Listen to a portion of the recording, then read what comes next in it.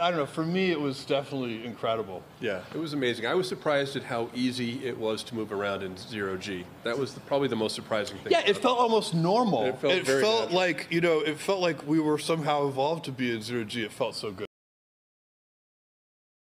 Thanks for watching Bloomberg Quick Take Now. Subscribe to our channel to see the biggest stories the moment they happen from around the world, and tune in to our 24/7 live stream for global news coverage, interviews, deep dives, shows, and documentaries on the stories you care about.